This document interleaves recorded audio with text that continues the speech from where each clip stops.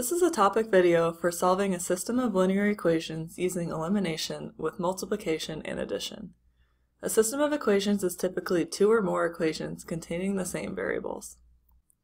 This topic focuses on systems of equations that consist of two linear equations that use two variables, much like the example shown. In this case, we will use the elimination method. Remember, the solution must apply to both equations. We can check this by substituting the values of x and y back into each equation. Let's do an example.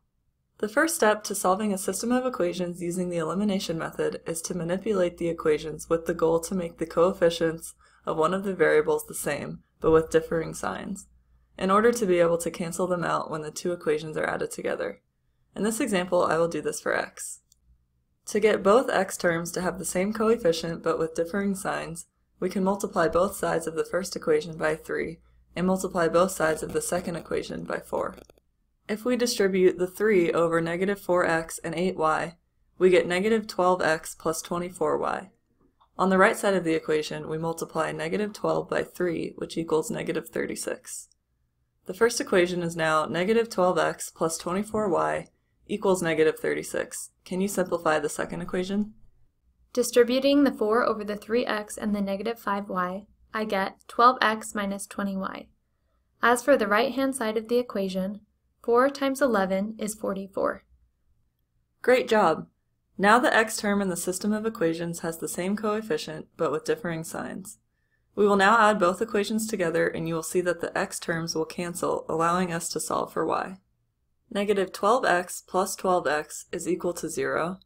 24y minus 20y is equal to 4y, and negative 36 plus 44 is equal to 8. We can divide both sides of the equation by 4 and write y equals 2. Now that we have solved for y, what do we do next? We still need to solve for x, so we can substitute y equals 2 into one of the equations to find x.